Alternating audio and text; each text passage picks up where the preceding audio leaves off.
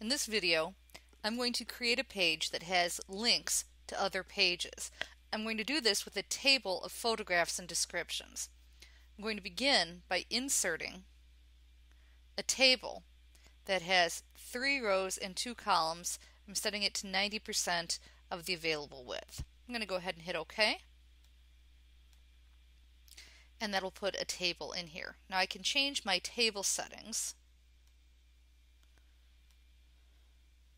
by clicking on Table, because I generally like my table to be centered. Okay, and then I'm going to put thumbnail images that I created in Photoshop, and these I also like to be centered, and I can select all 3 of those table cells and change the horizontal value to center.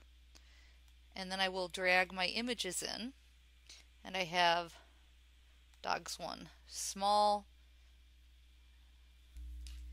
Eli and Nessie with ball. You never need to say this is a picture of, you just put the description of what the picture is. And I have my dogs 2 small, and typically I'll put my images in first, Eli and Nessie, and then dogs 3 small, Eli and Nessie run away.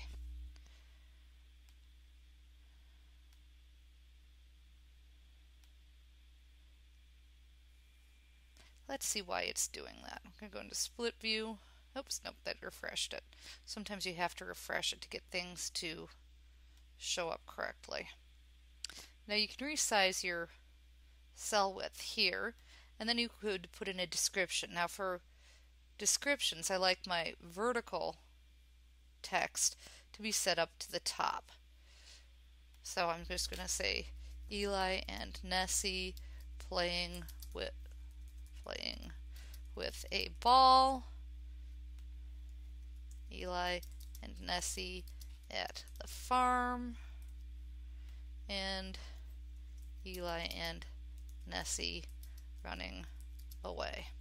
Obviously I could and should type a much better description, but the key here is that I want to show you how to create links to my new pages. And I've created a page for each of the larger photos. So let's go back to my dogs page, and I can click on my photo here, and I can put a link in here, and there's several ways to do this. I could just type in dogs1.html, which is the name of the page. I could open the folder and go to my site,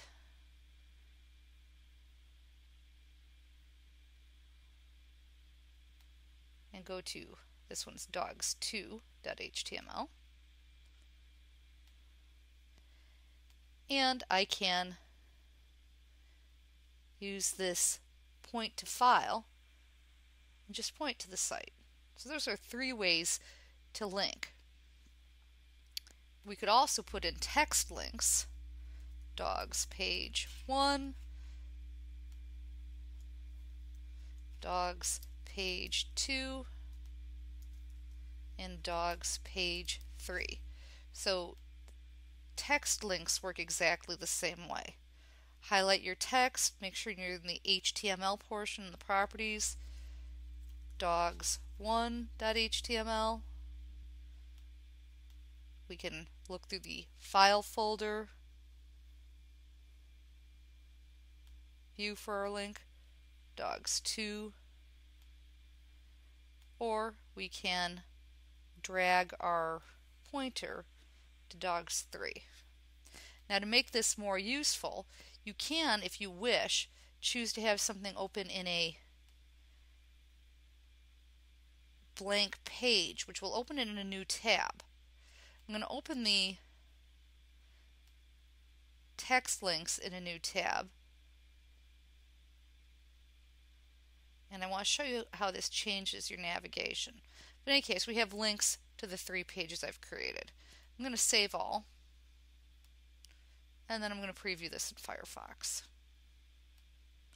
And when I preview, you'll see that it changes to a pointing hand. That tells you that it's clickable, and that will open to the Eli and Nessie page. To be more useful, I should have a back link here that would take me back, but you can always use the back button. Now if I open it into a new page, then the back button is disabled. I don't always like that. I generally think it's better, and that one worked, but this one didn't. So let's go see what happened. Something must have went wrong on that one. You should always, always, always test these as soon as you're done, because it's very easy. And see, this one didn't stick. So that should be dogs 2, open, and it's still there. And I'm just going to go right to preview in browser. This time we'll try Opera. I always do a different one each time.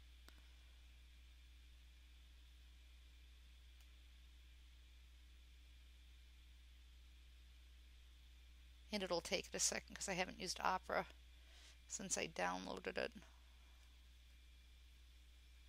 So you're going to see that it should pretty much work the same way in Opera, in Safari, in Firefox. It's thinking about it. Let's try preview in browser, and let's do Chrome. Okay, so I'm getting the pointing hand, so they should each work. And again, if I'm just having it open, that keeps the back button working. If I open in a new page, that brings it up here, but it breaks the back button. So you have a couple of choices, both for creating your links and where they open.